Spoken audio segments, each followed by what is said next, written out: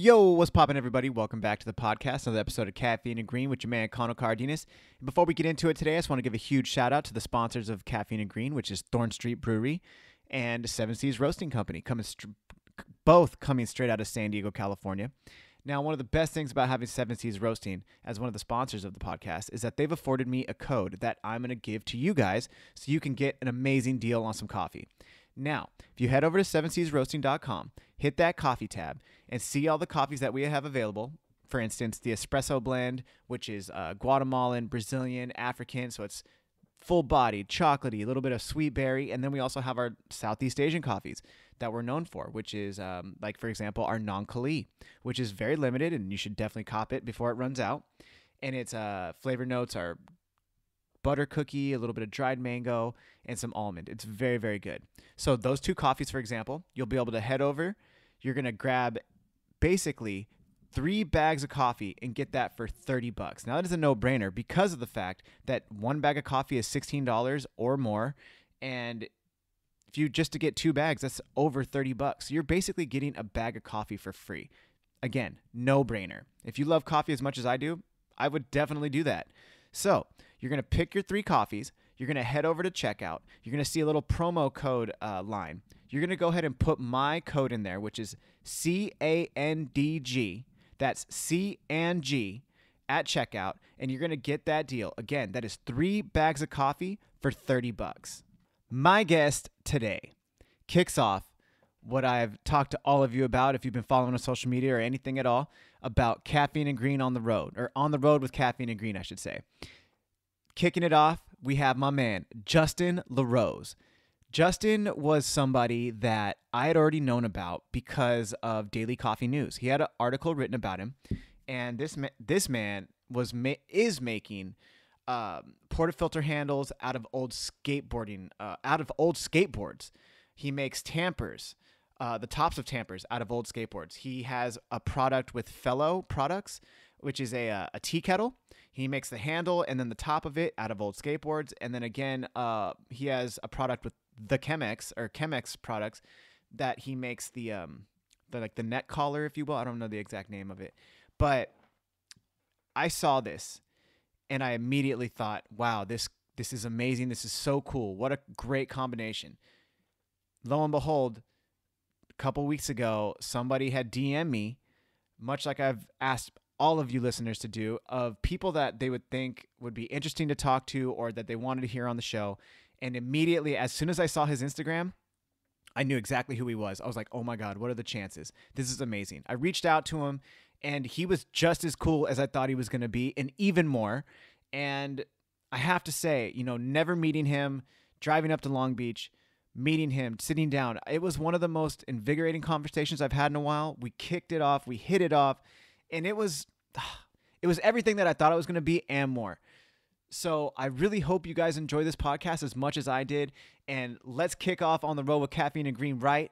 So without further ado, my man, Justin LaRose. This is your time to shine, homie. Let's go. Give me caffeine and green. It's your boy Connor. What's good? Good. Caffeine and green. And we are live. Hello. Yes. Justin LaRose. What's up, brother? You are on Caffeine and Green, sir. Dude, so psyched. Thank you so much for coming up here. Dude, of course. Dude, yeah. So for all of you who don't know, I'm up in Long Beach right now at the warehouse of where everything gets done. While you were on the show, sir, I'm going to get right into it. Awesome. You make portafilter handles. You make Chemex's pieces. You have pieces of wood skateboards. Yes. And you make coffee items with them. Heck yeah. Yeah. So I'm a longtime skater, and I've always loved skating, and so I was able to at one point crush all my passions together of coffee, skateboarding, woodworking, and I've been able to take the busted skateboards that are pretty much trash left behind when skaters get ill, and make coffee tools using the woodworking experience I have that are just better than the stuff that they come with.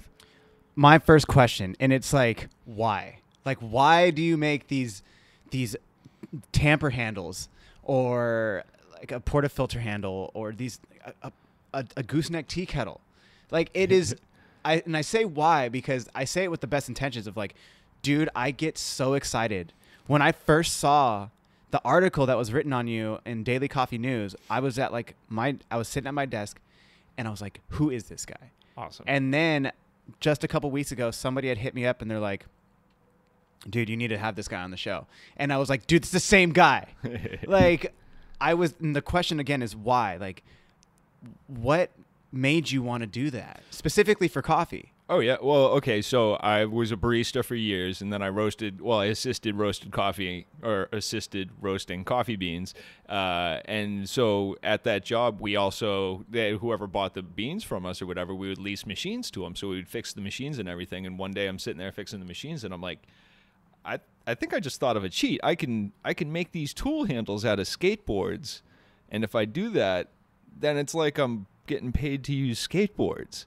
So I'm like, all right. So, and I'm like, that would be sick too, because like, you know, the edge of skateboards, they're all made of these crazy colors. So, you know, I could show that all off, and it's made with boards that are actually skated. So it has like all of that energy and all of that like focus and everything that goes into like skating, and the fact that it's been broken. So it's not like, you know, someone skated down the street so hard it broke. No, somebody did crazy tricks on this, and it led to them learning and doing all sorts of stuff.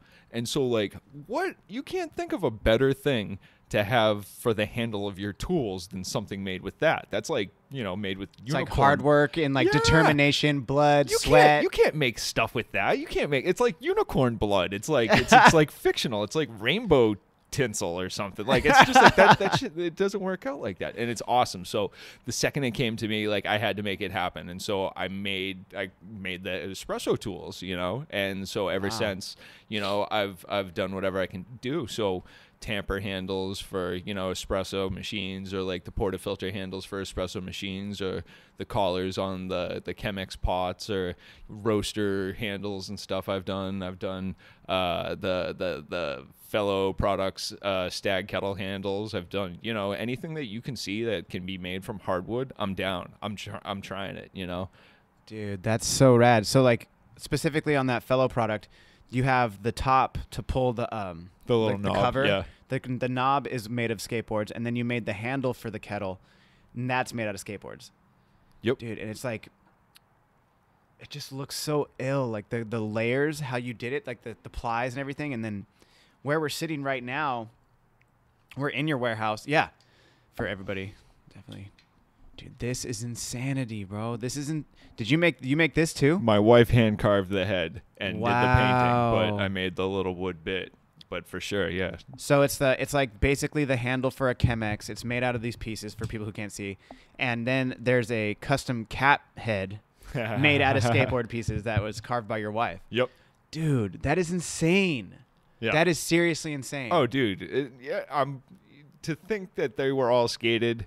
I mean, as a skater, that's going to constantly blow my mind. I mean, the colors are awesome, and it looks rad, especially as an alternative to like the pine or whatever, the natural wood that's normally on there or whatever it is. Like, this is just ridiculous. And then to like, you know, like if the Crow picked this up, he would feel all that past experience of everything. You know, it'd be nuts. Anyways, yeah. Dude, I back that. Why do you think like that? Because I feel kind of the same thing when you say this, it's kind of like. Well, I think when you get like the mindfulness of the history of something, then you immediately start to think like, well, like how does this affect like how it's made, or like what went into it? Because like when you think of like quality and stuff like that, it's like the quality of something is the total amount of processes that went into like making something. And so like a piece of wood, you can pull a piece of wood off the shelf and just make something with it, and it's wood, you know. It was a tree, and that's cool and everything, don't get me wrong.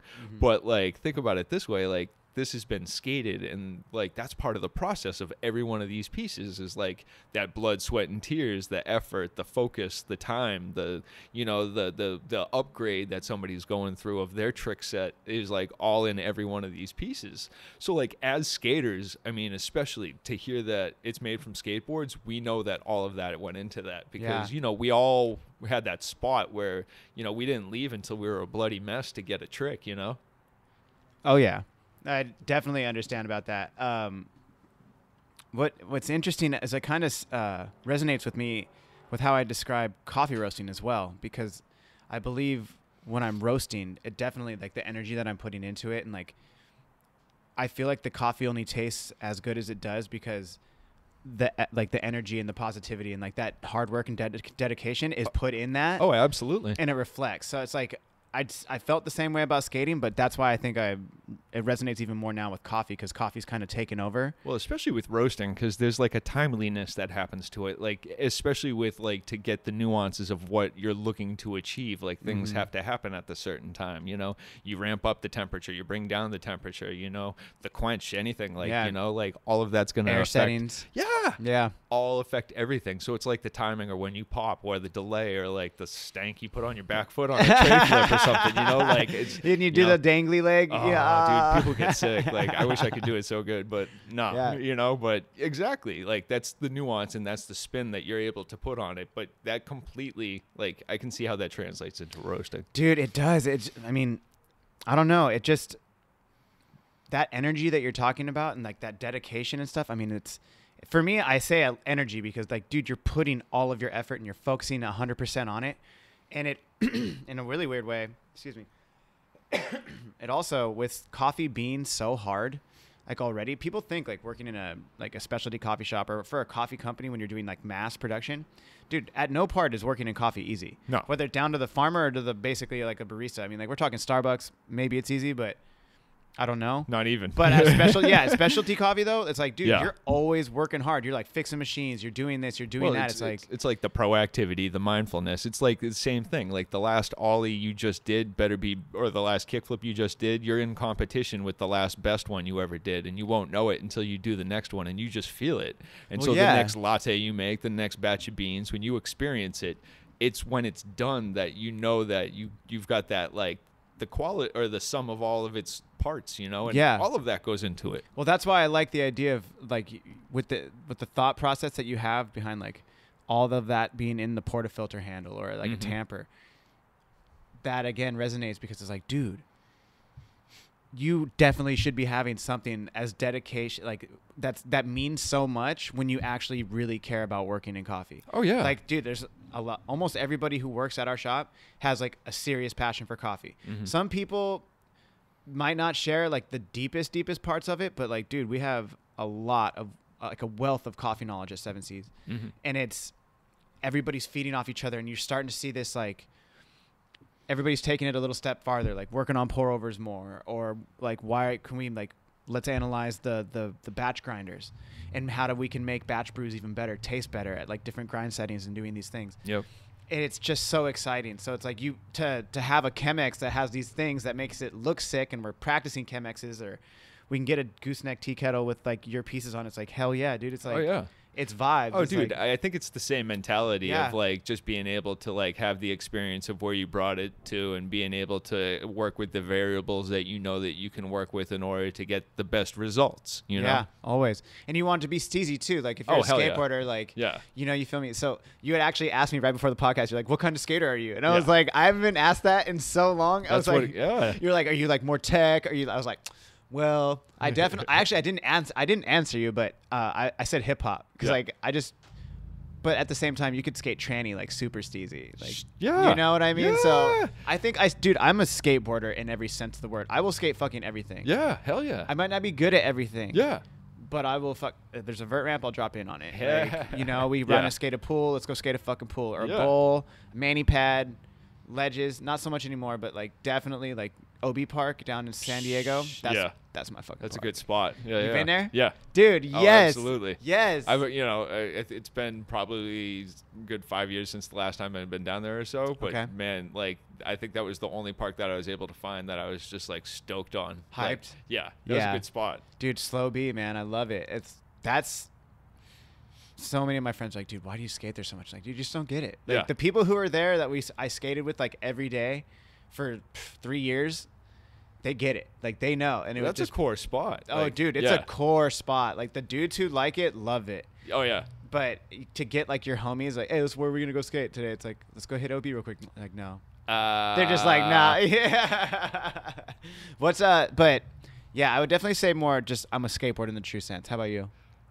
Dude, like the skateboard is the roots of like everything that I do. You know what I'm saying? Like, I mean, as far as like what type of skater I am, Yeah. Shoot, like at this point, like I just skate parks because I'm old. I'm like, I just turned 40 like last Congratulations. July. Thank you so much. Yes. It's the craziest thing, especially coming from like the wave of skateboarding where I came from. Like I got my first like pro skateboard in like 89. I think it was the Hawk Street. 1989. Yeah. Wow. Yeah. And so I've had one ever since, and it's been like just a little different, you know, and just working with, you know, obviously, but just seeing the progression and everything, it's the same thing. So like, dude, I've always loved like the tech stuff, but I've never been hammer guy or anything like that. But Yeah. like, you know, ledges, love ledges, but I'll skate transition, you know, like just whatever. Like, dude, parking lots, curbs, like, Dude, yeah. especially recently, I've gotten into the red curbs, like red. Dude, can you red frontside curbs. slappy? Oh hell yes, You can? Yeah, I yeah, just yeah. learned that the other day. Dude, Yeah. so the last thing I got was the feeble. You can feeble? Not front, back feeble. Oh, back. Okay, Yeah, so you yeah, can yeah. jam it. Okay. You just plow into it, but Yeah. dude, that's like the best feeling in the whole world. So you can just park on that for days and just Yep. just go with it. Yeah, I'm Especially a big if it's fan. like a double-sided curb. Oh, Yeah. yeah. If you got the one side or something, but if you got like planter on the other side, dude, there's some sick red curbs down here at Is the it beach really? or whatever, and like the homies take care of it. They make it really nice. They got like the lacquer Yeah, on there instead yeah. to make it grind. You're not waxing. Yeah. Dude, Heavy Metal Chuck. Here's a shout out to him. Dude, that guy and the homie Tiny Avenger on Instagram. Heavy Metal Chuck and Tiny Avenger. Are Are those Jose their Instagram names? Yeah. Oh, yeah, they are. Jose Cerda, the dude that presses boards over at Paul Schmidt's factory, like the dude, they take care of those curbs and they freaking make them look so good. And so when you get there and you hit them, dude, they slide for days. And like the whole thing you're talking about, Double-sided too? yeah. Oh yeah. Oh, yeah. Dude, it's a big ass oval, so you can just keep going too. It's awesome. But yeah. Damn. An oval? Yeah. So damn, I haven't It's heard. like big. It's Okay, big. Like okay. yeah. Dude, yeah. So that's I think what I'm. So you're a skateboarder. You're Yeah. just a fucking skateboarder. That's Yeah. what it is. Like maybe at a certain point in your life, you're like, oh, I'm this kind of skater. But like when you get to like an older guy, Yeah. like me myself, I'm 33 or 40. It's like, dude, I just love skating fast. Yeah. Sometimes you don't even need to do a trick. Oh, Just no. like a tail scrape, you know, like that Omar Salazar, like. Dude, oh, exactly. You know what I Dude, mean? Well, sometimes just skating to the store is the funnest thing. You know what I'm saying? It's like And, popping little ollies, maybe. this, that, and the other thing, or just going real fast and darting in through traffic or something like that. Or Whatever. what about like ollieing like the sewer gaps? Oh yeah, yeah. Every day, every day. Like this is how I go to and from like the house to like wherever I have to park because parking situation in Long Beach is nuts. So Yeah. So like I park like a mile away, and that's like the funnest little mile skate. I have no complaints about No that. qualms. Yeah, none whatsoever. Do you have multiple setups? Oh yeah. Yeah? Heck yeah. So I got like the trick stick, you know, with the hard wheels and everything. I think it's I got 8 1/4 right now. Okay. But you know, and then like the grocery getter with like the big ass OJs. Both of them have Swissies, but like yeah, dude, just like to bomb on, especially Yeah. through like Long Beach. It's the best. Like you can hit some of those hills and you just Shredding. oh dude, face to the breeze, just go Dude. for it. You know. Do you ever just bend down and like try to put your hands back Yes. sometimes, like fucking Yes. like Dude, Dogtown? dude, a la friggin' Lance Mountain, like, dude, hell yeah, like face to the breeze, just nose right forward, hell yes, Dude, yes. do you ever slam? Oh yeah, Yeah. Every- Oh yeah. yeah, dude, every day. Like, if I'm not falling, I know I'm not trying hard enough. Okay. And completely, like, I'm still, you know, whatever I can do. Like, I only get to skate like 2 or 3 times a week at this point, if that, especially if I'm really busy. Yeah. But yeah, man, like, But you're working around it every single day. I mean, your office is these boards. Yeah. You know what I mean? This is so really you're never not skating. Well, I'm never not around skateboards, but I definitely skate a little bit every day, but it's not like skating. It might just be transportation or whatever. But That's totally fine. yeah, no, That sometimes counts. you gotta in order to you gotta reach that spot where it don't matter. You're focused on that trick or whatever you're Yeah. doing or Oh, what's yeah. next or just the flow of your line or something. You still got to get that, but yeah. Dude, Oh, I just when I feel like when I skate, because my trucks are so loose now, nice. and I definitely. It sounds hella lame to say, or just weird, I guess, but it would be like, I honestly feel like my board is like part of like an extension of me when I'm skating. Oh heck yeah. So it's like, dude, sometimes I'll be skating and I just feel it. Like I can feel the ground. I can feel everything about it.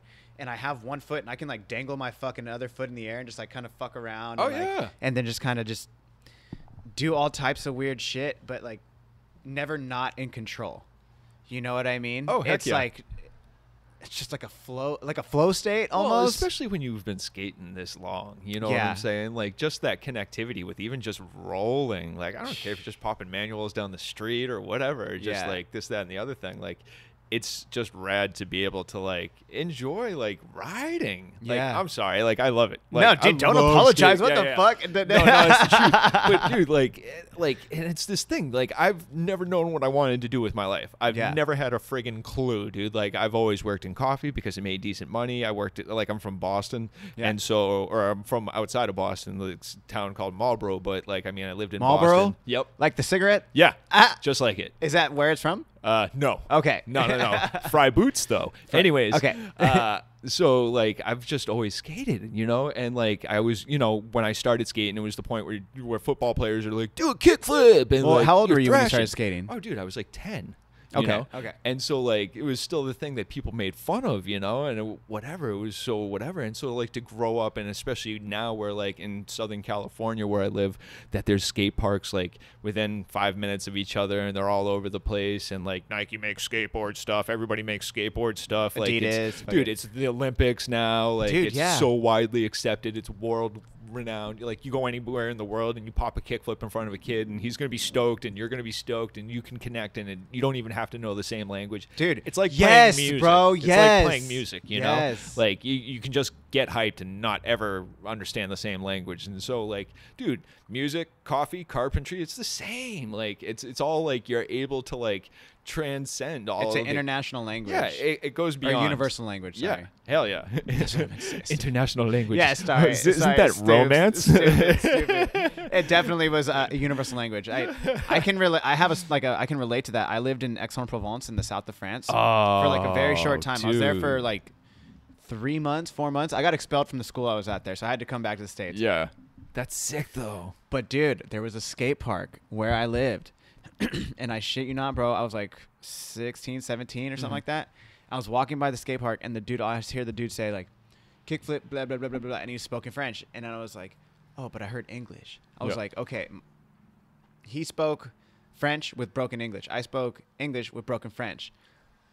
But what we could relate on when I actually went up to talk to him was skateboarding. Yeah.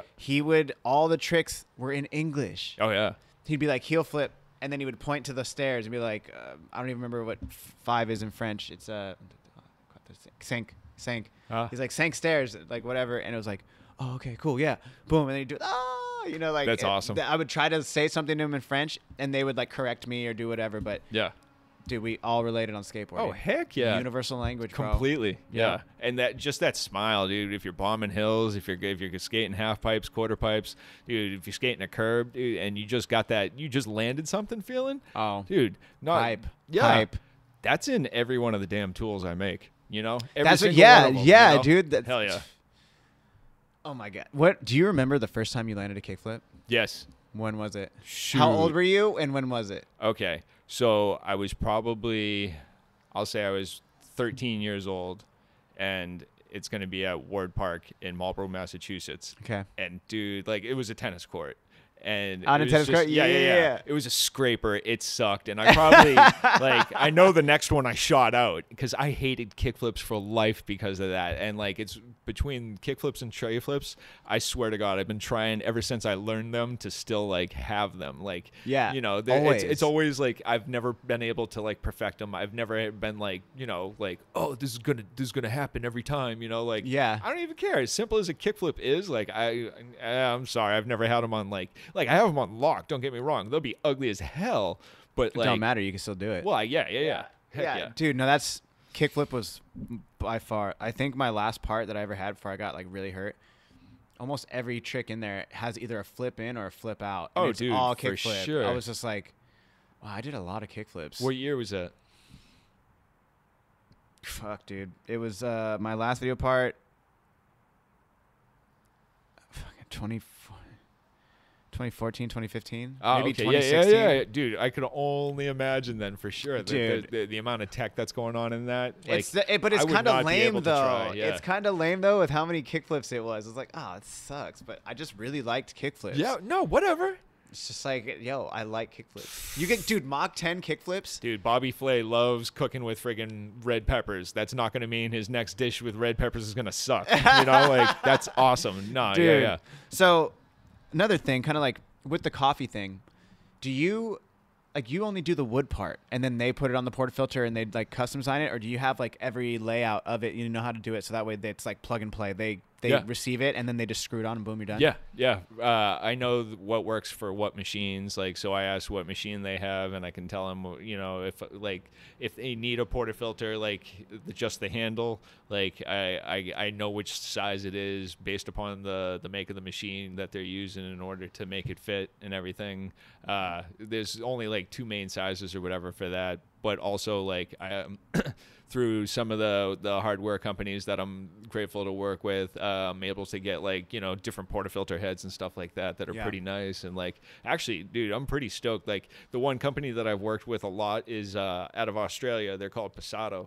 And, dude, like, in all honesty, their gear is sick. Like, it's like AMG to Mercedes. It's like if you're going to have a luxury car. Whoa, are you serious? Dude, it's the Godfather 2. It's better than the first one. It's better than what it came with, for sure. Wow. Like, I'm not even bullshitting. So, like, legitimately, like, it's all bling. It's like awesome. Like, it's you get that stuff and it's automatically awesome. Okay. Dude, so, like, Australia #1 for espresso in the world. Like, as far as I'm that's concerned. a bold statement, dude, sir. That is a you bold should see statement, how progressive sir. those guys are. Like, when you think of like Socratic coffee and stuff like that, and they have like a company out there that makes those like Day of the Dead pictures. Oh yeah. What are they called?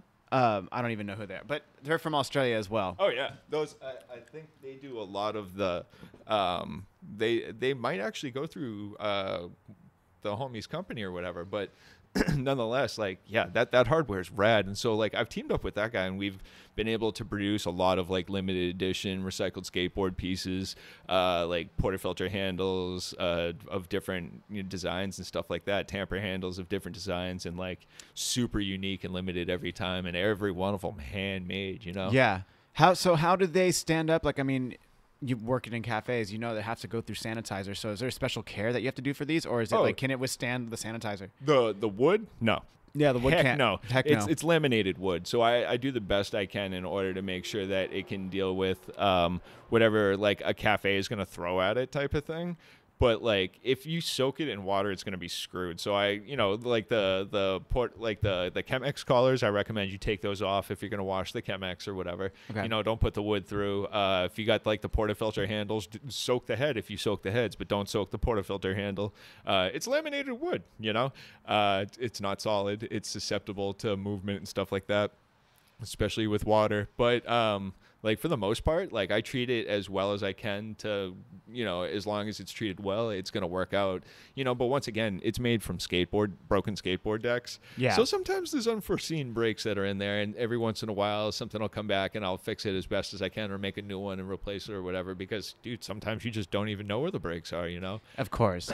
And that's really tight that you would do that and like fix it for him and make him a new piece. Well, dude, I mean, like I'm not trying to screw anybody, like got to make it work out. Dude, that's buttery. Yeah. So you have a pretty good return policy then, just in case. Yeah, I mean, if you think about it, like it's all made from broken skateboards. So like, and it's laminations. Like, so I make like a big 30-inch bat, out of like 32-inch broken skateboards, and there's breaks all over that thing. And people are like, "Oh, can you use this?" I'm like, "Well, if you want to, it'll take a bunch of hits. You hit it in the wrong place, that thing's totally gonna blow up." Just like any other wood bat. But the thing is, the regular wood bats are a solid one piece. Yeah. This is like 64 pieces or something like that. You know what I'm saying? It's an art piece. Yeah. Yeah. So, but don't get me wrong. Like, dude, they're heavy as hell. Like, you can tap out the sweet spot. It'll definitely take a bunch of shots. But like, how many? I don't know. One of these days, I definitely have to make one and friggin' put it through the mill and see what it can do for sure. That would be tight. Yeah. Damn. So how long does it take you to make one of these pieces, or do you make a bunch at one time? It all depends on the way it goes, and definitely on how difficult the pieces are. I'm lucky enough to work with a lot of like rad companies throughout the world, actually, like Passato, and so with them, or like Chemex, or like Diedrich, or I've worked with a bunch of different companies. Man, it's always rad. But I roast on a Diedrich. Oh, nice. Which one? The IR5. Hell yeah. That's why when you said the tamper handle, I was like, or the sampler handle. Yeah. I call it the tamper, or not tamper. Trier. Trier. Yep. Sorry, I'm like way too much coffee stuff. No yeah, the trier. But yeah, I was like, wow, I did not know that. Heck yeah. Definitely gonna have to get the upgrade for sure. Yeah. It's awesome because like them or Chemex, like you can go on their website and see my stuff. Anyways, it's all made in limited batches. So like if you can get it, it's cool. Like if you like, I always post about it on the Instagram or whatever, so you can see all the little things pop up, and like people friggin' they contact the companies as they see it being made, and they're like, get their hands on it as quick as possible. Damn, that's rad. It's sick, dude. I'm so grateful. So do people be like, they order 10, you give them 9 kind of thing? You're always creating a demand, or like a limited demand? Well, like the type of thing, like it's all super small batches because it's all just handmade by me. And so it's not just like you got to make the piece. You got to make the wood before you make the piece. Yeah. So like it's not the quickest thing, it's all conducive to like what you're susceptible to the time. I mean, shoot, like I've had these pieces like breaking my face on the lathe, but you can't just throw it away because you got so much time involved in it. So you got to fix it and make it work out, Damn.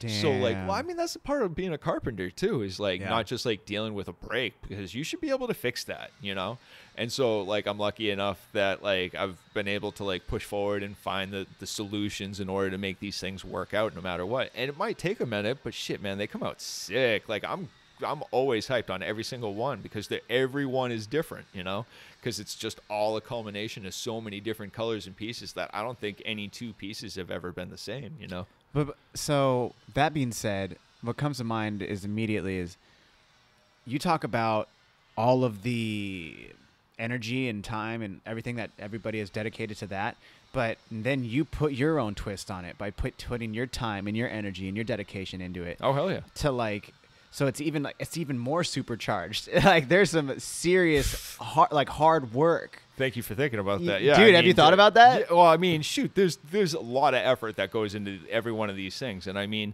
like, it's cool for the person that definitely is just like, I like bright colors, and I think that's crazy cool looking, and whatever. I mean, that's awesome. But to like the skater, that's like, dude, I know that this thing was jumping downstairs. I know that this thing went on beer runs, on drug runs, and runs to school. Like, what this thing's done, Oh, yeah. Dude, first makes. It's probably been rolled over, dude, and you rolled a joint on it. Hell yeah. Like, dude, board's a utilitarian. Yeah, dude, like, it's a portable chair, too. Or even transportation, you go. Like where it brings you is anywhere, And so, like, it's crazy that, like, that can be made into a tool.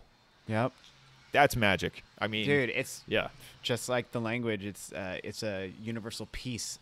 Anybody can use it. It's amazing, bro. Well, that's why I like to make it for coffee, because like it's like the same type of progression. Like a skater's always looking to outdo the last one that they felt did well, and so like a coffee dude or a barista or a roaster or anybody, they're looking to like chase that experience as well. Like they're constantly progressive in the art of making each cup better than the last one. It's like, it's more than being in competition with any other barista. You're always in competition with yourself. And as much as you can be part of a team, it's you doing it, So like being part of the team, especially in a coffee shop like that though, when you see people start to like try to get better, you want to, at least how I think about it, you want to be a part of that. Oh, yeah. You see somebody getting better, you're like, I need to get better. Well, that's like You know skating. what I mean? You know Yeah. what I'm saying? Especially if, like, dude, you're at the skate park and there's another dude that just rolls up and you see he's got a similar trick set. And then you're like, I got your back, you know? Like, you don't even know this dude, but you're just like, you know, you're not stunt dubbing him, but you're following him up. And it, like, all of a sudden you guys click and you're like, shit, dude, we got similar tricks. So, like, all of a sudden, like,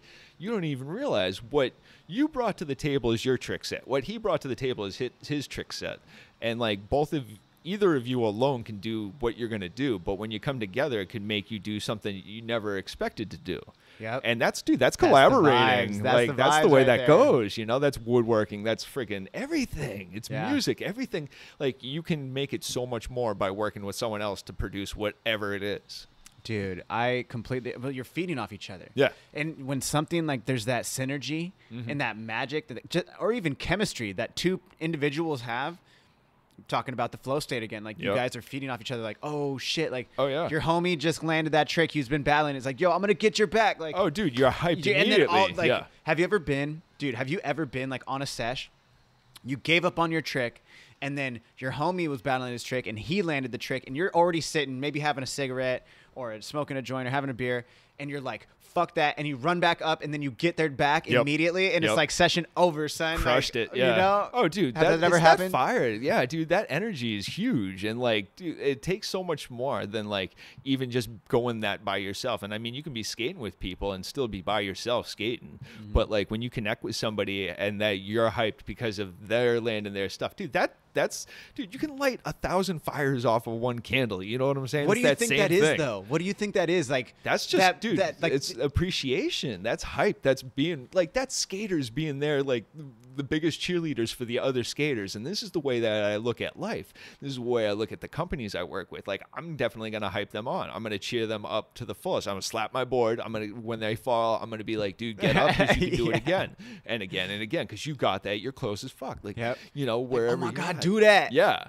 And so, like, I will always be that guy. I don't even know if, like, dude, there's people that I don't even know. And I'm just like, dude, you got it. You got it. You got it. Come on. I'm right there for you. And I just turn into the biggest cheerleader. And so there's Yeah. so many people throughout life that can do that in so many different ways. And so, like, that's another thing that I try to do, whether it's other coffee dudes, whether it's other woodworkers, whether it's people with skateboards, whatever, dude. Like, it's rad to be able to bring that fire, like, to everybody else. And so, like, that's one big part, I think, about third wave coffee and specialty coffee currently, is that support. Because before it was like chefs, you know, it was like, don't look at my recipe, I'm not going to tell you mine. But now it's like, dude, this is my recipe, these are my beans, this is my profile of how I do it, chart it on a computer, here, it's all right Yeah. here. And so, like, I know yours is going to be a little bit different, but who's to say what you do different isn't going to friggin' make it dope? And friggin', once again, it's like both of us skating. What we brought together is more than what we could have brought individually. you Yeah. know? Well, that being said, too, I mean, what's going on, and this is no way a plug for, like, trying to plug where I work, but Oh, whatever. like at 7C's, like right now, what I was talking about earlier is like the vibe that like our manager has created for the shop, and just the education that's going into like the time and effort for all the people like at both locations. It's like, yo, it's a super exciting time, but it's not even that it's just one person doing it. It's like one person's hyping the other person up, and then it's pushing everybody to like, yo, let's be better. Let's get palette developments. Like, let's get everybody to be on this level that they need to be and keep it all going. And it's like that, again, like skateboarding, you're meeting your homie, and then you guys are just vibing off each other, skating a ledge, learning a trick. Oh, dude, getting each other's back. Yeah, it's just like boom, boom, boom. It starts happening, and that's real chemistry right there. Yeah. That's dude, that's amazing. That's stuff that would not have happened without you guys coming together to do that. You know, like, you might not have ever done that. You might not have ever tried that. You might not have ever worked with a variable, not even questioned the variable or whatever, put it into effect, you know? But it's that little thing that's like, or your homie just being like, dude, you got this, one more try, you know? But what's like, why though? Why after like 2 hours could you not land your trick, but your homie lands his trick, and all of a sudden that 2 hours, it was like whatever didn't click had clicked, and you were like, yes, let's, like, I don't know what that feeling is, but it was always just like when you got your homies back and you actually rolled away, or like that time you caught, like somebody's kicking you out, you're like, one more try. Oh, and they're dude, like, that's no, the best. no. The And then you pressure, you throw your board down and you land it. Yes. It's like, Oh, dude. you fucking bet. Dude, that's the Sorry, I best. didn't The say that, double, but the like, double middle fingers yeah, to the after- security guard in the air. with your friend with the camera rolling away. I have this footage. I hope every skater has that moment. You know what I'm saying? That is a priceless thing, because it's that pressure. It's the friggin', and you don't even think, because you're carrying that energy. Like, you might be dwelling on this, that, and the other thing, and might not even think that the amount of times is a factor. But the second that you see that this is going to be your last time, and that dude's going to be here within like a second, you're like, fuck. And you're dude. Yeah, you just throw down and you go, man. Like, I'm a fan. I love that. And you don't even think about the pressure. You're just like, this has got to be it, and you just do it. And like, you're in a spot where your mindset, it tells you that it's got to happen. So you kind of make it happen because of that. Dude, there's no question. There's no doubt. It's like, why can't you click into that all the time though? Shoot. Dude, you know what I'm saying? Yeah. Like, that would just be way more sick. But there's like, it's all like what you're saying. It's like, but it's all perfect timing. Everything's lining up to create that perfect moment where you succeed. And that shit right there, it kind of relates to like what Jerry Seinfeld had said. He's like, he talks about skateboarders. He's like, I see kids, like, they're going to be all right because they figure it's like problem solving. When you do those things, I feel like if you can roll away from doing, a trick down a gap or a set of stairs in those high pressure moments, that's like kind of teaches you how to be successful in life, because you realize like it's gonna come to a head like this, and you can either like fall and like get kicked out and never do it. Sink or swim moment.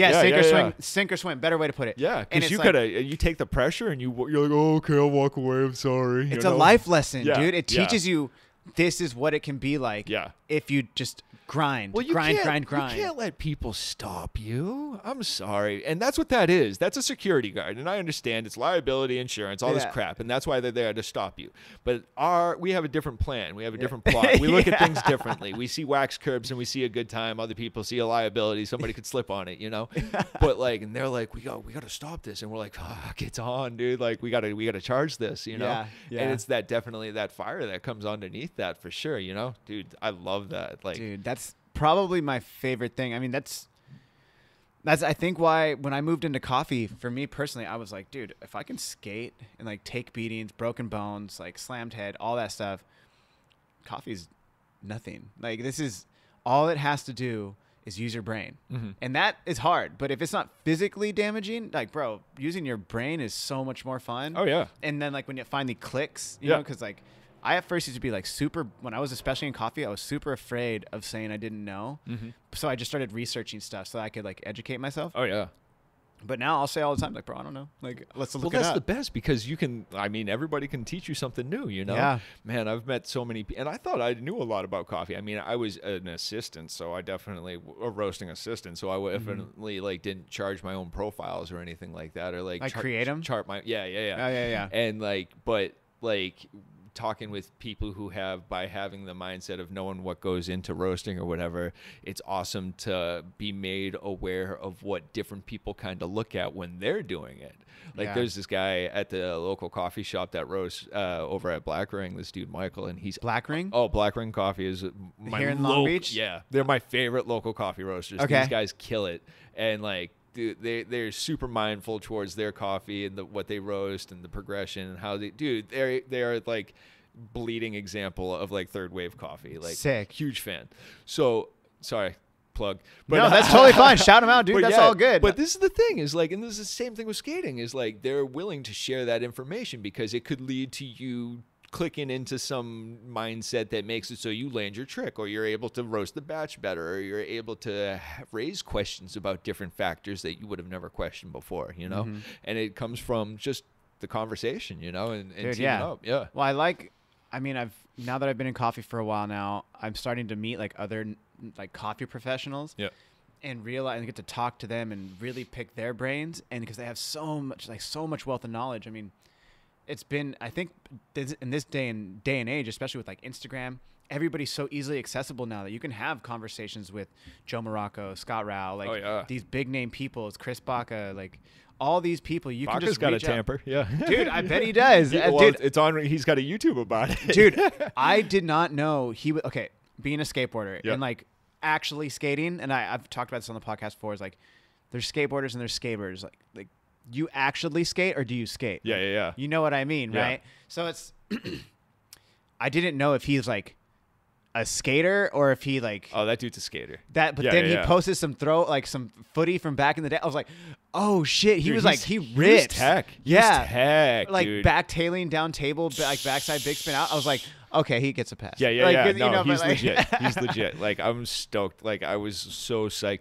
Like, I'm so stoked that there's so many skaters within, like, third wave coffee and specialty coffee these days. Whether Well, have you heard of Steel Mill? Huh? Have you heard of Steel Mill? Oh, yeah, dude. Dude. Riley Hawk. And Shea Cooper. Yeah, and Figgy and, yeah. Little like, C, all yeah, those are the dude, homies, for bro. sure. Like, this is one of the reasons why I need to make it down to San Diego for sure. Like, Dude, you come I'm down to San overdue. Diego. I have a tamper for them.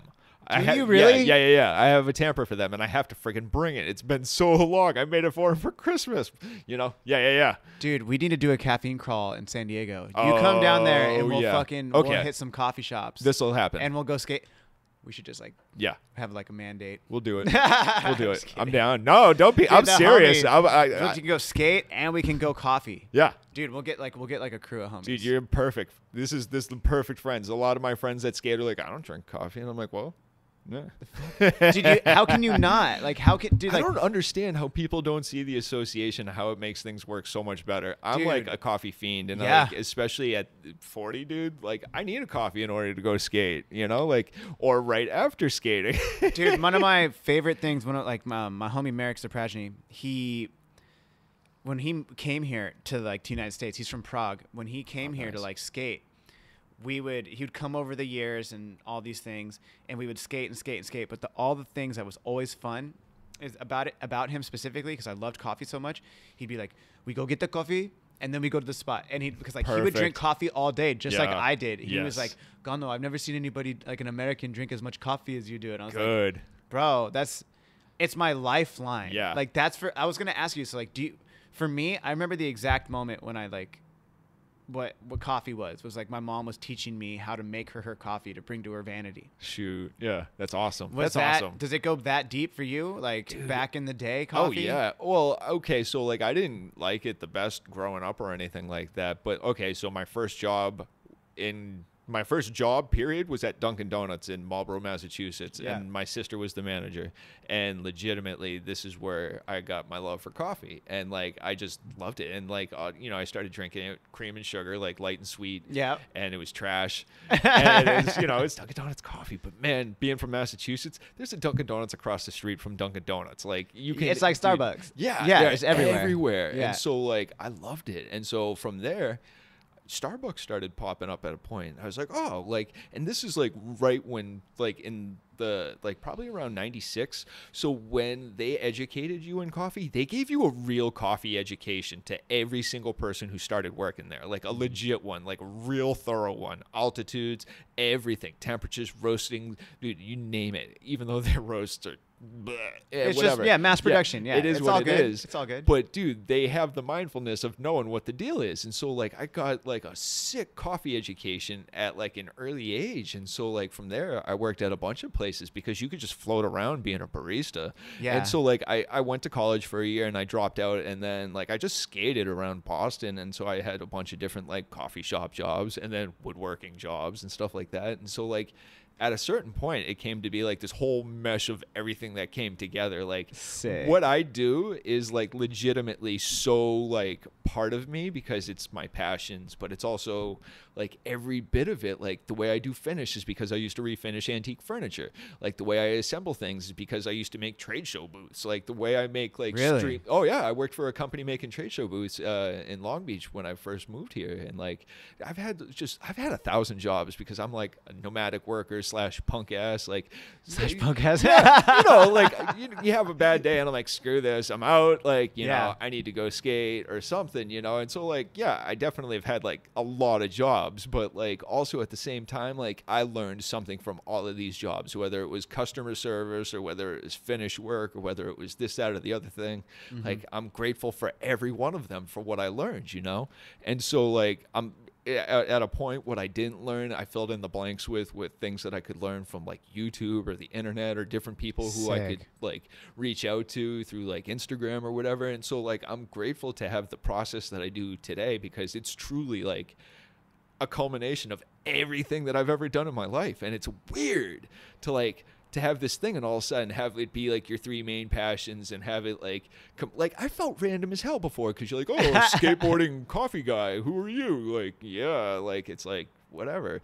And then like with all the jobs I had and like the fact that I have no college experience or like formal training or whatever, I just skated and like just like kind of skating take me where I needed to go because I just loved it like that. Like I didn't move out here to turn pro or anything. I just moved out here because I didn't have to shovel and like I could work at coffee jobs and have it be nice. You could skate out on the West Coast. Yeah. Like all the skate spots and shit exactly. like that. Yeah. You know, so like why would you not, you know? And so like it came to be and like I just like to hold like the Chemex collar or the tamper, it's truly like I'm not even trying to cheese out here right now, but like it's legit like everything that ever was like anything that I ever did or cared about or like all of my experiences put into one. Like, and so like to be able to move forward with that, like, hell yeah, I'll share that as much as I can, you know?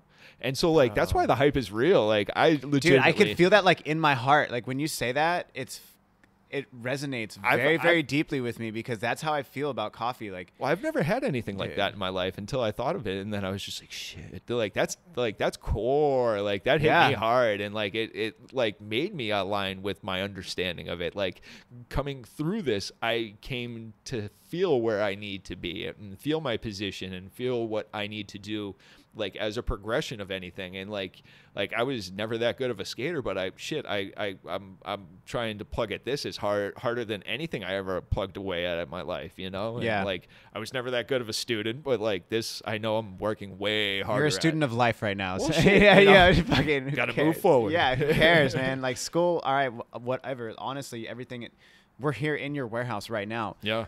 Everything I look at, it's like, dude, it's not even that messy. It's clean. Well, this is from being a barista. I have a problem with stuff on the floor, especially as being a skater too. Like I can't have things underneath my feet. Not so the rocks. I'm constantly sweeping. Dude, and I mean, it looks good. I mean, everything in here, like, you didn't need it. You know how to do what you do. Yeah. That actually leads me to my next question was carpentry. How'd you get into it? Is this been a whole life, a life affair, or is it like? Shoot, it's accidental. Like I was saying. Accidental. These are amongst the jobs I've had. Oh, just woodwork that you fell into woodworking. Yeah. So wow. I mean, at one point I was a roofer. At one point I was a freaking, like I would mill just like trade show booths from a stack of plywood and just make them to the plans and the blueprints of what people gave me. And I mean, at one point I refinished antique furniture and learned how to like apply finish and stains and stuff like that. And so like legitimately, like I was always good with my hands and I was always good putting things together, and like I always had like kind of like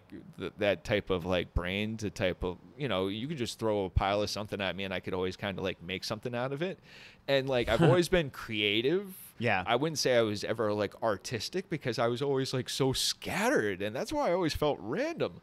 So like to be able to like have that be like one of the main things, like I've discovered how much of a passion it is probably within the last 15 years of how much I've loved woodworking. And it wasn't until like my wife, who was my girlfriend at the time, I brought home this piece of wood, and it was just like this it had like a shitload of cuts in it because of what you had to do in order to have it be this piece of a frame for a trade show booth or whatever. And I'm like, look at this. I had to use like 6 tools in order to make this. Just like geeking out on piece. it. And she's like, you really like this? And I was like, no, I don't. And she's like, no, I think you really like this. That's tight. And at one point I was like even argumentative with her because like I wanted to be a computer engineer and a computer like network engineer and stuff like that. This is my 1 year of college, what I went for or whatever. Oh, okay. And so like I loved computers at the time, and like when that whole thing dropped out, I was just like, ugh. And like also at the same time I couldn't afford any more college, so it was just like screw it, you know. And like I didn't really have like anything that I worked towards, but I just liked like things, you know. And so it is really like grateful for my wife pointing out to me the fact that I liked that one piece of wood. And so like I kind of just got mad progressive after that. And so since then, like where all of this comes from is the fact that like my mother-in-law would buy me like a piece here and there of like tools or stuff like that, or like I would get a piece from like a yard sale or something like that. And so like at one point in the garage I had like a jigsaw, and I had like a carpenter's or a contractor's table saw, and I had like a drill press. And so like well, dude, in all honesty, at one point, my mom passed away, right? And I got mad bummed on everything. I got bummed at work, and I got bummed on, like, skating even. And, like, it just really wasn't doing for me what I wanted. And, like, I would just come home bummed. And at one point, my wife was like, why don't you use these freaking tools you have in the garage and go make something? And I was just like, and so, like, I legitimately tried to do, like, dovetails because, like, from before, like... Dovetails? Yes. Okay. So this is, like, a pretty, like, trick little way that, like, if you notice, like, it's a way that they'll put corners together. It's a type of joint in woodworking or whatever in order to bring two pieces of wood together at a corner. Like, it has these flanged pieces. Yeah, they come out, yeah, right? Yeah, and then they basically interlock. Yeah, okay, and so, like, it makes for, like, a real strong fit, and it's a very proficient thing of woodworking. And so, like, I thought I was good like that, and so I tried my first set, and, like, they sucked. They were trash. Okay. And so, like, I felt the skater kick in me, and I was like, I need to make these better. And so I plugged away at it a couple of times, and then I was like, shit, like, I have these broken board pieces. I'm going to make something for my wife because she, like, gave me the initiative to go out and make this. And so I'm going to make something for her, you know? Tight. And so, like, I cut up a skateboard, you know, and I laminated it into a block, like the main part, like in between the block, the trucks, because it's all even, you know, and I cut it horizontally and friggin', you know, so it's all smiley faces or whatever. And so you could see the concave and everything. And sick. I made this wood block, and, like, you could tap it. It was, like, solid as shit. Like, it was not shit solid, but anyways, it was super solid. Anyhow, so, like, I walked around with this block for 2 weeks, like just the most smiley dude. Like, I was just, like, happy as a pig in shit. Like, once again, shit. I don't know why shit makes everybody so happy. But nonetheless, like, I was just psyched. And so, like, somebody was like, well, what are you going to make with that now? And I was like, well, what? What do you mean make with it? I made this block. This block is awesome. And they're like, well, what are you going to make with the block? And I'm like, my mind was blown. And so I made this pendant for my wife. And, like, at that point where I made this pendant, I was like, I need to make coffee tools out of this. Like, that's when you knew that you're like, you want to make a coffee tool immediately? That was after I made that pendant. I was like, I want to make coffee tools out of skateboards because, like I was saying, it's like a cheat, you know, because if you work with coffee tools and they're made out of skateboards, technically you're getting paid to work with skateboards. Anyhow, so, like, so there was a little thing, and I was like, I just had to do it for some reason. So I made the ugliest portafilter handle I've ever made, and it was gnarly. It was just like a big hot dog or whatever, and, like, I drilled out the end and used this gnarly bolt that I found from Home Depot that fit the end of portafilter handles and stuff like that, and it worked. And, like, I was hyped. I made this piece, and I felt like it was like Christmas.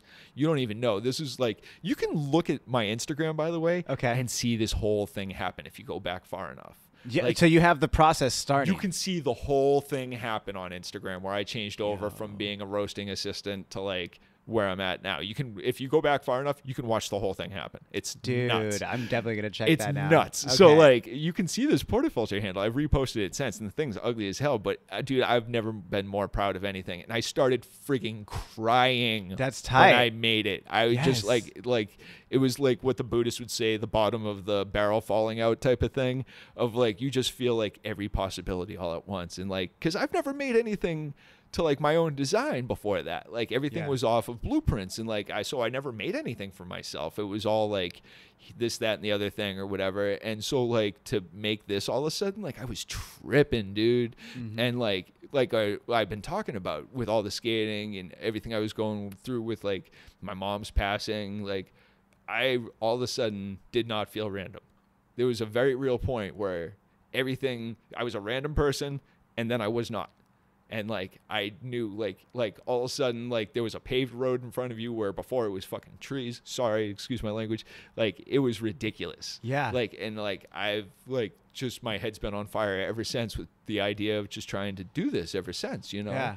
And so, like, especially with the coffee tools, it just gave a direction, you know? Especially because, like, it makes it so you can afford it type of thing, because, like, this ends up being a little bit expensive because of the work that goes into it. Well, yeah. So, like, if you got a $20,000 coffee machine, you don't care about sticking $150 worth of handles on it. You're cool with that. Like, yeah. So, minor. you know, but, I mean, if you got a $10 shirt, you're not going to spend $20 for each button on that shirt, because I can make the shirt buttons, you know? But anyways, like, it was a way to make it work out. And so like when like I made the Chemex collar, like I was so floored by the thing. I called Chemex. I was like, I don't know who I'm talking to. And like there was the girl on the front desk, and I was like, this is what's up. And I'm like, I just made this thing. It's made out of skateboards. It's your Chemex collar. Here's a couple of pictures of it. Who can I talk to? And she's like, this is the CEO's email. You send it to her.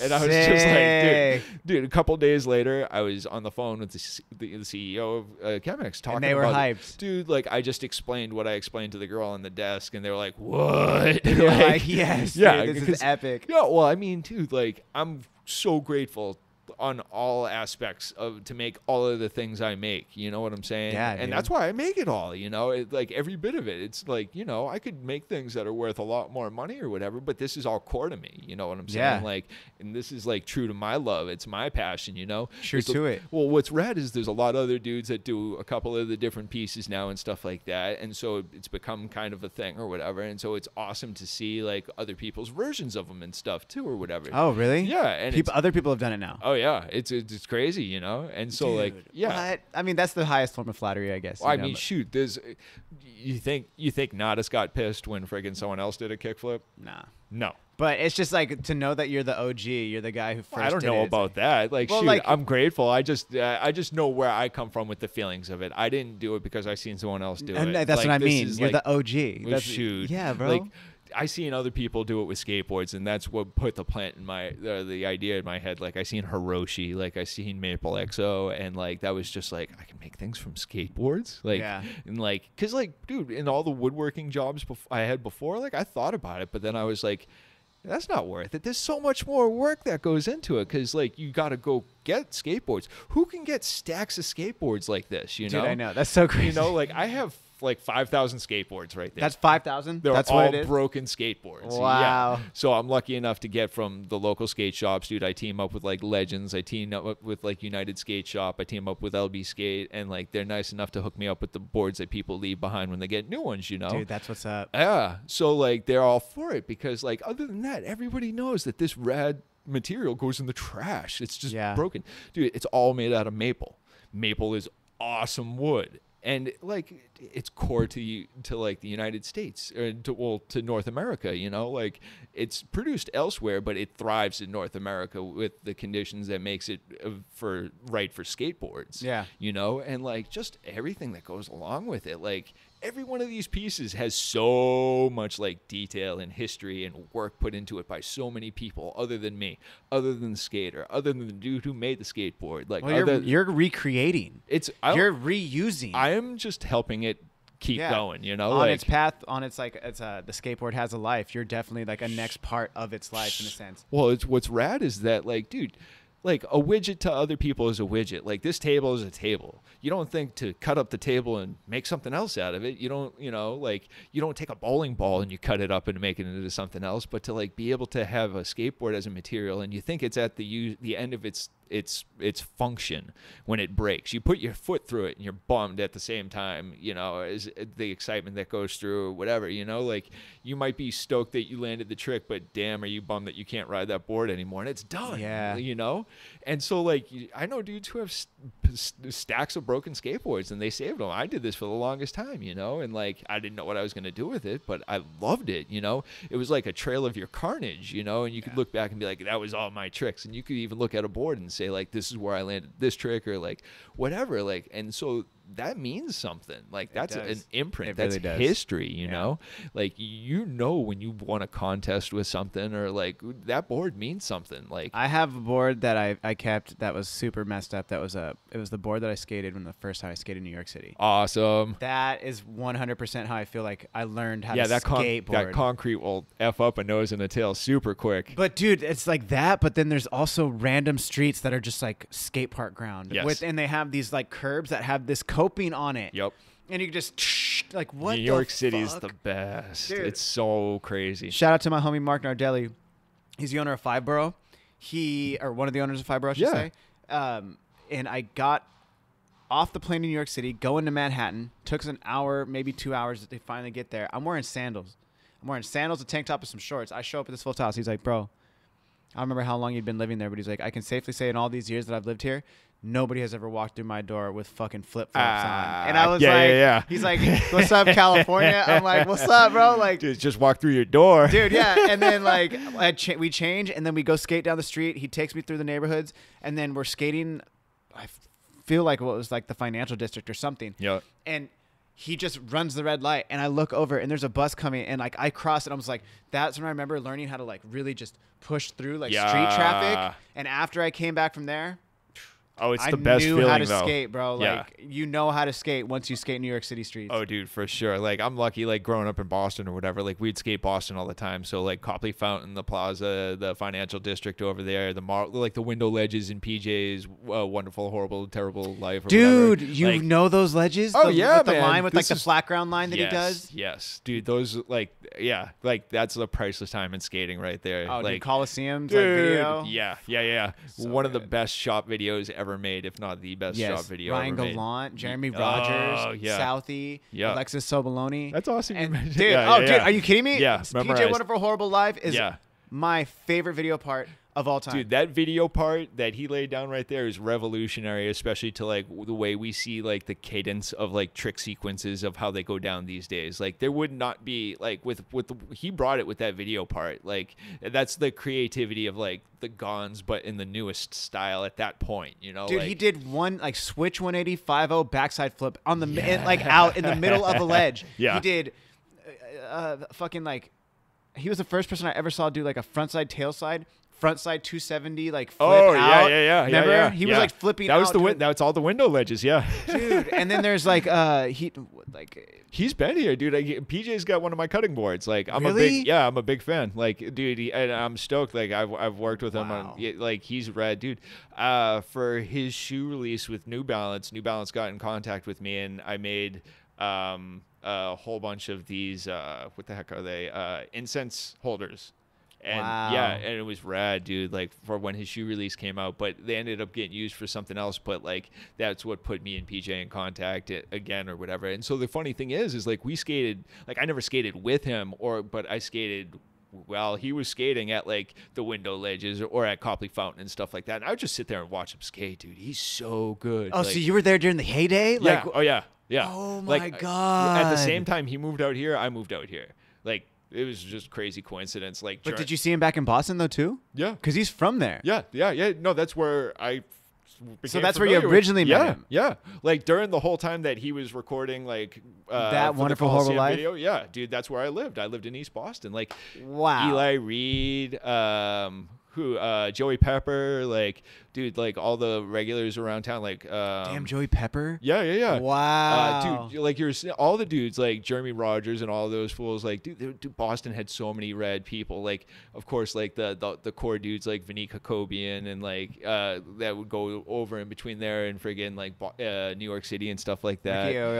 Ricky Oyola. No, that's Philly. Oh fuck. But dude, Sorry. is a god to me. That guy is he really? I was gonna ask you because you're East Coast. Yeah, dude, Ricky Oyola, he is like traffic and stuff. Oh, dude, yeah, like Jack's the back. Well, and any of those East Coast videos or whatever, like I was always a big fan, especially like the EST videos, the New York mixtape, Eastern Exposure videos. Like they brought it. So Sarah Bassett. Yeah, exactly. So my hometown, Marlborough, Massachusetts, this is where homie Mike Graham came from. Okay. He doesn't remember me or whatever, but this was one of my main influences skating up or growing up skating or whatever. And like the dude just killed it. He was so smooth or whatever. And like, so like he was one of the dudes that made it so like I would go into Boston all the time and go skate and try to like skate the same dude. That guy was so good.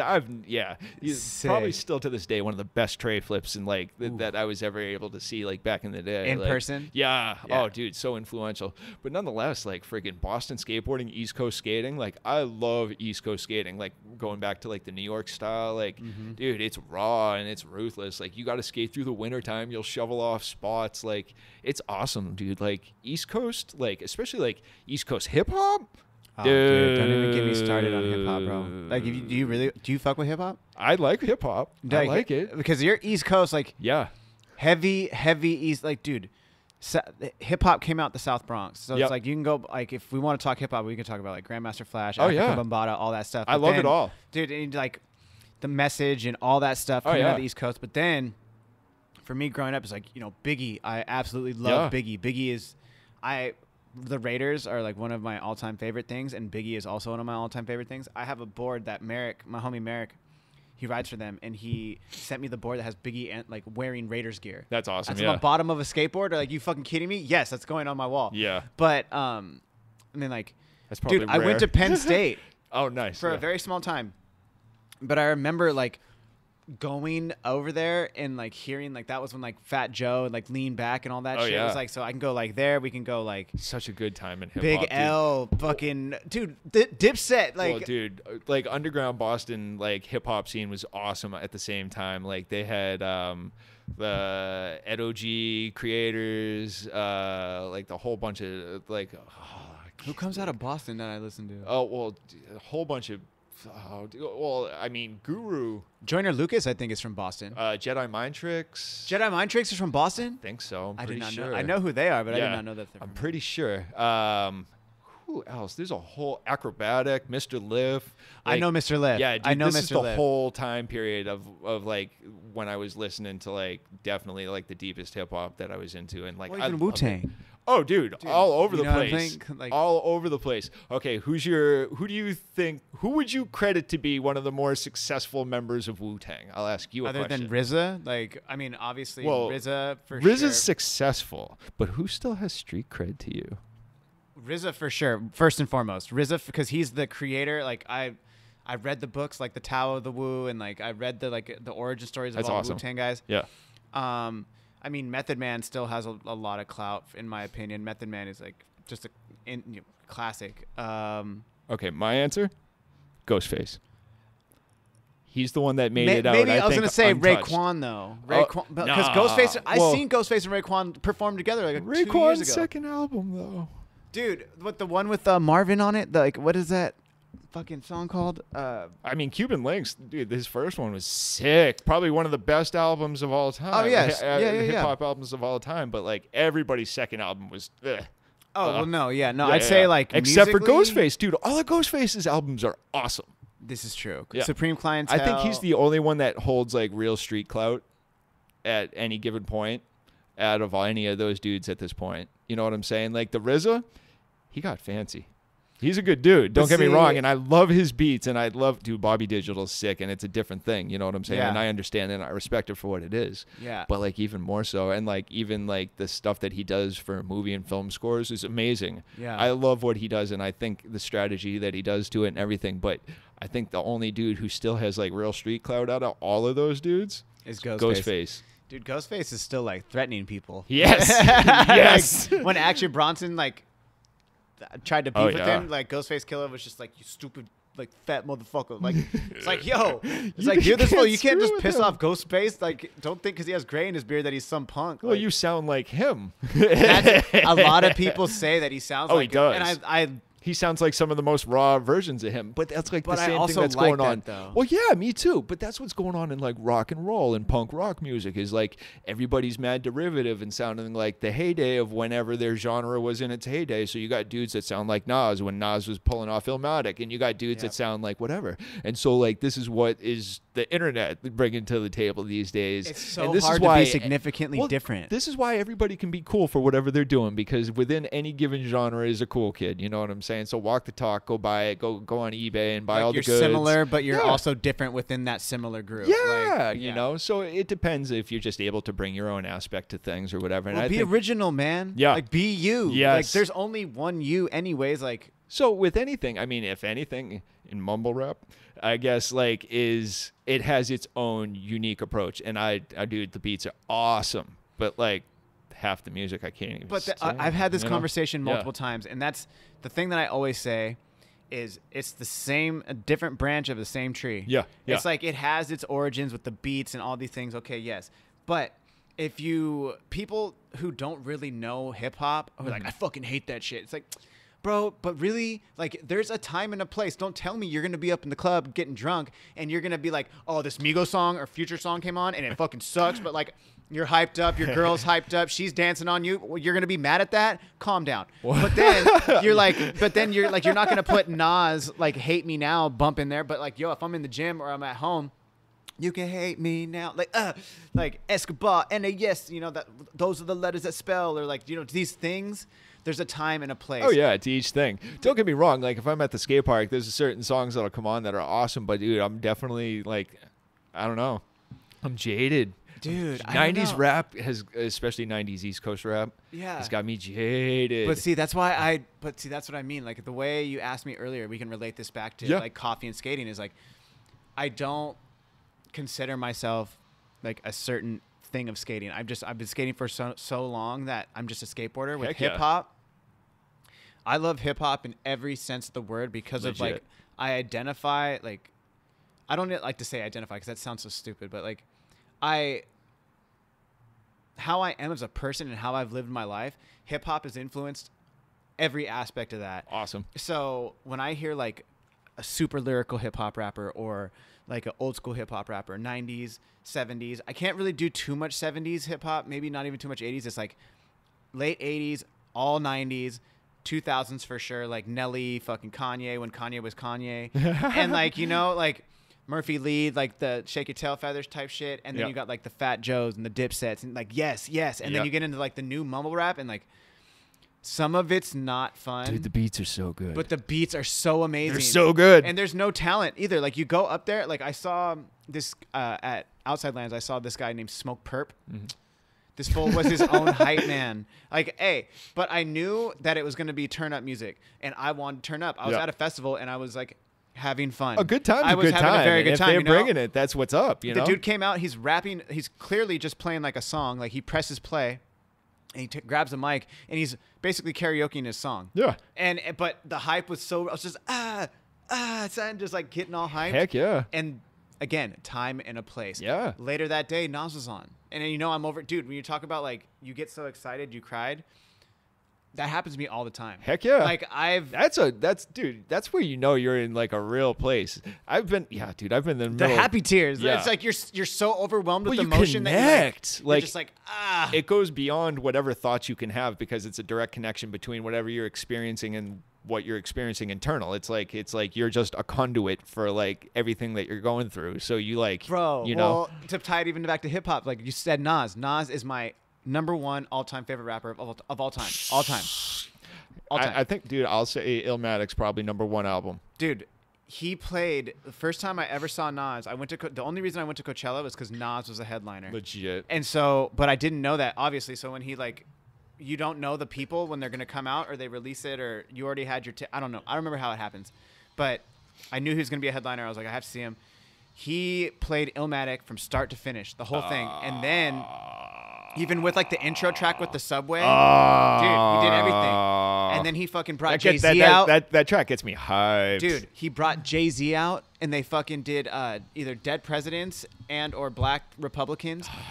He brought out P. Diddy, they did Hate Me Now. And then he brought out like a couple other people. I don't remember now. But dude, he even did like Made You Look. Yeah. And like, it's just like Braveheart, like going hella hard and like, I cried at Life's a Bitch because that's like my favorite song. Like, I woke up early on my born day. I'm 20. It's a blessing to adolescence of essence. Oh my God. It was just like, a bitch and then you die. Yeah. And it was like tears, bro. And then when Made You Look came on, at the end of it, I was just like, I was definitely inebriated, but like, I was like tears. And my wife, who was my girlfriend at the time, she's like, you okay? I was like, I'm just like, this is everything that I've always wanted. Dude. I've wanted to see him. And like, I was like rapping every fucking word. Well, an experience is an experience, and when you feel it, you feel it. And like I'm saying, like it's weird to experience things like that. And this is the weirdest thing, dude, because I've connected with weird music, and it's hit me like that. And even music, like I didn't really like classic rock until I started like smoking pot. I didn't start smoking pot until I was like in my late 20s. Like when I was growing up, I was like severely straight edge, but like. When I connected with it hard. Yeah. And dude, I know this sounds stupid, stereotypical, and I know everyone's going to make fun of me for saying any bit about this. But dude, one day I'm driving, it's the backcountry roads of Marlborough, Massachusetts or whatever. I'm on my way to the skate park in Shrewsbury. And legit, like the Freebird comes on. Freebird. Yes. Right? Yes. So it's that solo, you know, and the solo is just climbing, and it's just climbing. And it's just, you know, you can feel the tension climbing, and it's like you can just feel like the musicians getting dirty into it. You can hear like the guitar going, and the friggin' cymbals are getting crashed, and the drums getting crashed. You know the vibes. The beaters keep going, and like, dude, it just keeps climbing. And like you hear this like, and it keeps going and keeps going and keeps going. It gets higher and higher and higher in pitch. And I'm like, okay, it's going to crack now, right? It didn't crack, and it kept going. And like all of a sudden, like I felt this weird shit where I was like, just like, I didn't even remember I was driving. I'm staring at the friggin' car radio as I'm driving, and I'm like, what the hell? And then it cracks, and my eyes just pissed tears, dude. And like, this is beautiful. I felt this weird, overwhelming, warm-hearted, loving experience to friggin' Freebird. And I'm like, oh, I feel so stupid. I'm so happy I'm by myself. But like, I connected, and like, it made me feel some shit right there where I just wanted to translate that feeling into whatever the hell I can do. You know, whether it's this, that, and the other thing. Like, I wanted to make people feel the way I felt right there.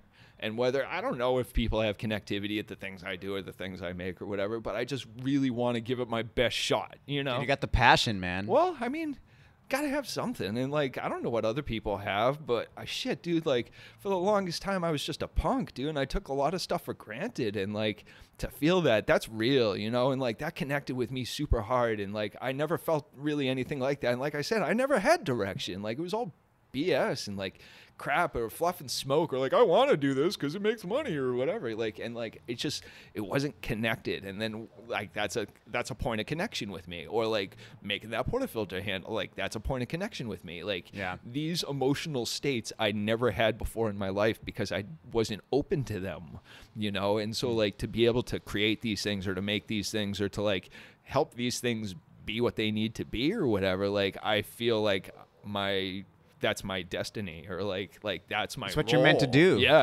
And like, to all of a sudden feel like such a burr and everything else, and then all of a sudden be seated with like where you need to be and where you need to go. It's like, yeah, that's what I'm gonna do, or I'm gonna try my hardest, you know? And so like, you know, this rad little wood shop or whatever with all these crazy tools started in my garage with like the tools that I found at garage sales, or like my family was nice enough to gift to me, you know, like. And so, That's like, so sick. I'm stoked now. I got sponsored by Grizzly Tools, and so they You got a sponsor? Like, you're just like a sponsored Dude, skater, but like a sponsored woodworker? Yeah, I didn't know this happened. That's and so, sick. like, I bought this used lathe in order to make the things I made, and, like, I just loved it so much. And the thing was, like, literally, like, a 90s, like, high school lathe. The G01495. I remember like the back of my hand. Anyways, like, I loved it so much. And like, I would just talk about it constantly on Instagram, and I got in communication with them, and they were like, hey, you know, like, is it cool if we send you some other tools? I'm like, yes. And Please. then, yeah. So like, I would talk about it, and then all of a sudden my lathe broke down, and they're like, well, I'll just send you another one. And I'm like, what? Like, dude, mind blown. Like, and like, it was just the weirdest thing. I never felt anything like that. Like, I always wanted to get sponsored as a skater. I was never that good. Like, I skated for a shop in Boston, Blades Skateboard Shop, which is not there. And it's completely embarrassing that it's called Blades. But nonetheless, yeah, they hooked it up. And it was just flow. Like, I wasn't even like contractual or nothing. Like, I got some boards, you know? And, like, it was just rad the way it worked out. But like, this was a legit, like, you know, like, they helped me out with tools, you know, and then like Star Bond adhesives, they helped me out with adhesives. And so sometimes I get packages from different companies and stuff like that, and I'm great to work with them and stuff like that too. Damn, you know? Sick, dude. So like, I never thought that capacity could happen in anything other than skating. So like, I'm so grateful. And now you have your own coffee gear too. So Yeah. you're sponsored by your tools for your woodworking. You have coffee gear that you make, Yep. and people send them to you. Yep. Dude, now you just need like a straight like skateboard company. Dude, that would be the dream. Dude, I there you mean, go. just to smash it all together. Like, so this is where I'm going. You know, I've done a lot of production work, and I make a lot of coffee tools and pieces, and I make very few like artistic creative pieces or like whatever. But I have made like, I've made an 11-foot conference table that was actually a grand dining room table, all made out of broken skateboards and a little bit of like white oak. What? 11 feet. Wow. 11 feet long, 3 inches thick, shaped like a surfboard. And they wanted it to look like it was floating. It had this crazy beveled edge that went around the whole perimeter. Can you send me a photo of that, Yeah, please? yeah, Okay. absolutely. Thank you. And the thing, it was amazing. Like, I've never seen a table like it, even still to this day, because all the other skate tables that are made are closed off on the end. They don't have the lines going off the perimeter because they're made out of like veneers and stuff, like the very thin layers. This is wrapped around a core, so it's kind of like, but it's thick layers. So, and it translates so you can see the lines wrap around the corners of the piece rather than being closed off by other pieces of wood or something like that. So like, it was the only one I ever seen like that up until that point. And yeah, like the thing was like, took like just under 500 skateboard decks to make. It was like 500 pounds for just the top. Damn. And like the thing was a beast. It took up like the whole area from like the door to the table saw right there. Wow. Yeah. That's incredible. Wow. Really? Yeah. That whole thing? Like 11 feet. Yeah. Wow. Yeah, it's crazy to see that. So like, Dude. I was just hyped, but like it was off of somebody seeing one of my coffee tools and then being like, Are you serious? Yeah, yeah. So this dude was in China. He contacted me. He's like, I want that coffee tool you just posted, but my wife is in Long Beach. Can you meet up with her and give it to her? And, you know, I'll send you the money. I'm like, okay, cool. So I met up with her and she was like, this is sick. She's like, I work for designers. Can I show this to people? And I was like, yeah, absolutely. Please. Yeah. And so legitimately in the next couple months, we planned out this awesome table that went to this multi-family, like multi-million living experience in like Costa Mesa where all the walls push back to like recess. So it looks like, you know, it's indoors, outdoors type of thing or whatever.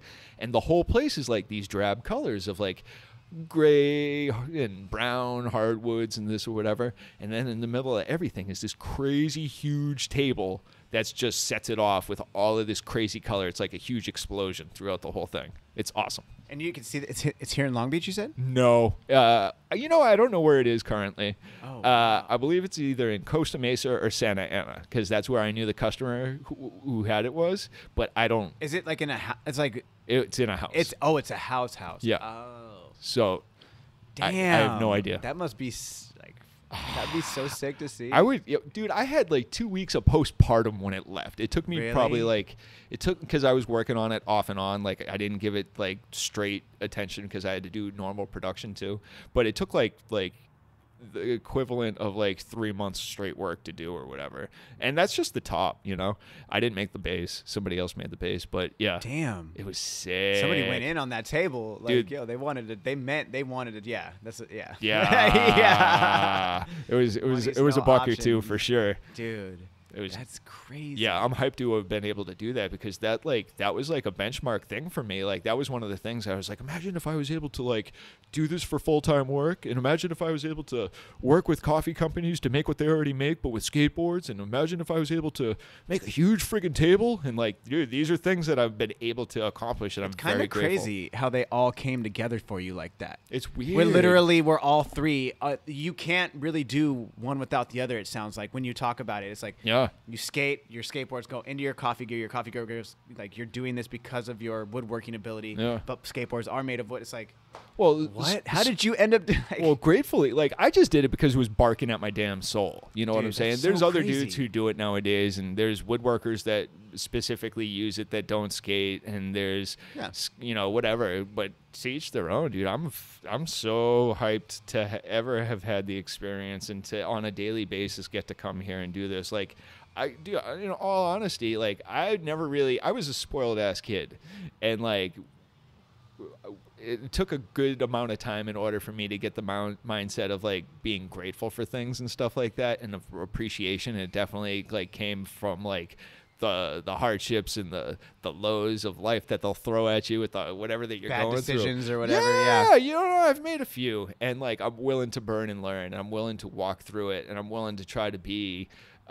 like just try to put the best foot forward on a daily basis. And like, you know, I've tried to do better. I'm like, I'm no saint or anything like that, but like, I'll tell you what, like as far like as anything, I'm trying to be better than who I was yesterday, whether it's skating or the woodworking or whatever, or as a business person at this point or whatever, you know, like just trying to do the best I can in any situation and look at what I've been through in order to use it to not guide my decision, well, to guide it, but like not like hinder it, you know what I'm saying? Like to learn from it and to move forward. Like it'd be stupid to have all this rad experience and to not learn from it. So whatever I can do, like I'm trying to like pull forward and to do the best I can every day, you know? Dude, that's what's up, bro. Shoot, Dude. you know? Dude, we're at an hour 23, bro. Yes. I think that right there, that's a good stopping part. I mean, the only thing I had left I wanted to ask you about is, did we cover why did you start skateboarding? Was there like an older brother? Was there Dude, that's an awesome question. Thank you for asking. Yeah. So so I got my first skateboard when I saw Back to the Future. And that was just like Valterra, like, you know, friggin' department store skateboard, you know what I'm saying? And it was a buster. I wish I still had that thing. That'd still be awesome.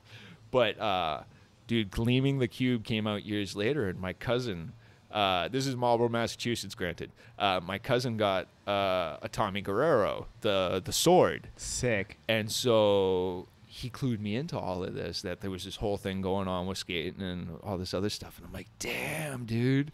And, like, so I learned about Tony Hawk. So I got a Hawk Street. Dude, Hawk Street, Tracker 6-track ultralights, freaking white crossbones, German bearings. Like, sick. I will never forget that board because every board I've had since is because of that board, you know? Like, it's crazy. Epic. But, dude, like, my cousin, I seen him do, like, not even an acid drop. He pulled this move where he just, like, kind of flicked the board down and flicked it under his feet. And I was like, oh, what? You don't just ride it? You can, like, do stuff with it? Yeah. And then, like... How old were you? Dude, 10. 10. Okay, that's right. You did tell me you started skating when you were 10. Yeah. But that's the moment there. Yeah. That was the moment you saw your cousin do it. I saw somebody do the move where they had the board upside down on their feet and they jumped up and did like half a flip and jumped on it to the wheels. You know what I'm saying? And I was like, what? Oh, like the handstand thing? Like, well, just with their feet. You know, if it's upside down over your toes. And then flip it over. Yeah. Oh, damn. And I Dude, was just like, it's easy. You were easy to get picked up on. I was like, what?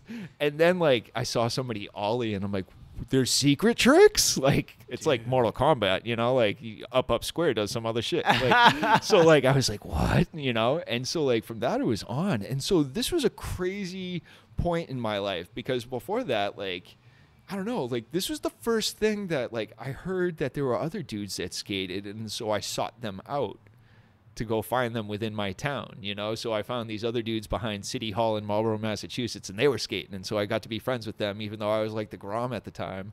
And like they hazed the shit out of me. Like I had my board snapped by them. I got my ass kicked by them, but they were the dudes, you know?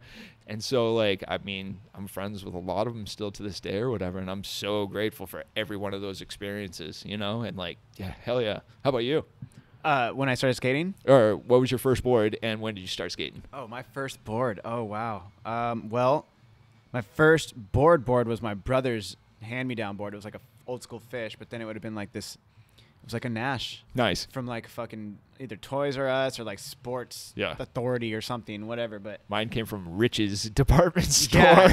Dude, that was like, if that's like the first board, but then, dude, my first board, like an actual board, my brother got it for me on Christmas, and it was a blind Reaper board. It was like a 7.5, and it had like the blind like grip strip on the top, and they gripped it around it. Oh, yeah. It was blue. It had like blood splatter, and it was the little Reaper. It was like a little cute Reaper. Yeah. And he had like a sickle behind him with blood, and so the blood was splattered all over it. But it was like pretty a black, sure I know the board you're talking about. Yeah. Blue backdrop, like a blue backdrop, and then all those colors. But then blue Ventures, and then he red and blue like tie-dye Spitfires with red bearings. Yes. Bro. Yes. It was I lost my fucking mind. I was like, oh my God!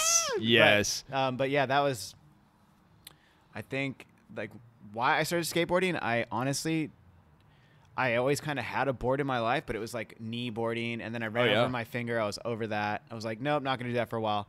I rollerbladed. Yeah. And then I saw, that's what it was. I saw Tony Hawk do the 900 in San Francisco. Dude, legit. That was when I was like, fuck rollerblading. That's awesome. I'm straight skateboarding now. Yeah. Yeah, that was what got it. Shoot.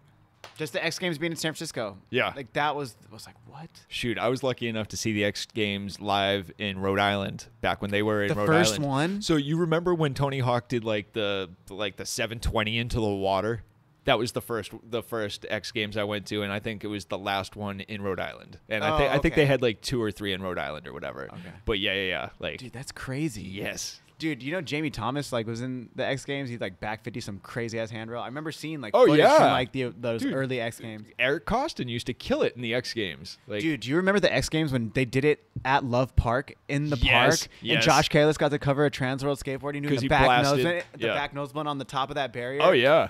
Oh, that was so sick, dude. That was Josh Kalis. That was an awesome time in skateboarding right there. Yeah. That was like late 90s, like 96, 97, 98 or something like that. That was like 2000s. Was it? Dude, maybe like 99, 2000. Maybe okay. Like around there. Yeah. Because that like Kerry Getz had like they were skating. Oh, he did the front side flip melon like, over the trash can. Well, that was because they were going to close off Love Park after that. They tore it down right after that, didn't they? I think so, yeah. Yeah. My timeline might be messed up, but like that whole East Coast, dude, the East Coast skaters like Stevie, the DC video.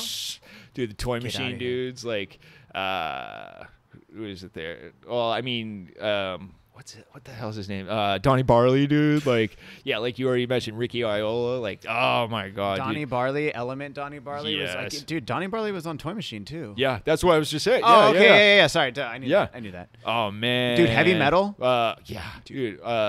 Mike Maldonado, like all of that. Dude, yeah. C2 or CKY2K. Oh, come on, like, all those dudes. Like, oh my God. Yeah. Oh man. I loved all those, dude. Like Day One Song, Round 1 and Round 2. Round 2 was way better though. I have Round 2 here. I watch it all the time. Do you really? Yes, I do. Dude, Round 2 is such a good video, especially the bonus comments with Mullen talking about how he had to like take college classes in order to figure out how to do like the gnarly hard flip out of like the crooked grind or something like that. Did he really? Yeah. If I'll let you borrow the video if you want. It's awesome. He had to take college classes to figure it out. Dude, that's so crazy. Just the explanation of that and like all the music that was going down in that video is so good too. Like, dude, all of Day One's tricks too, like train flip nose blunts, like down like sides of buildings practically. Yes. Dude, what are you doing, bro? Yeah, like the stacks of the picnic tables. That's like, what I'm saying. Dude, the cargo trucks, like everything that he's done. Like I've been lucky to skate almost with him. videos. Like yeah. Dude.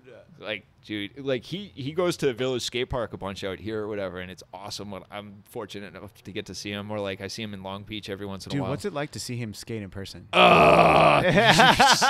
just stop. You know, you can't even skate. Dude, the guy's got perfect balance. He's like built for skateboarding. Like if you had to take a frame and replicate it for like a skater, like you would give it like Day One's shape. Like he's like perfect built for skateboarding. Like, oh my God. It's like he's got like gyroscopes or something. Like the guy is just like, especially the footage that he's still putting out with all the variations and all like the good thing, the crazy like.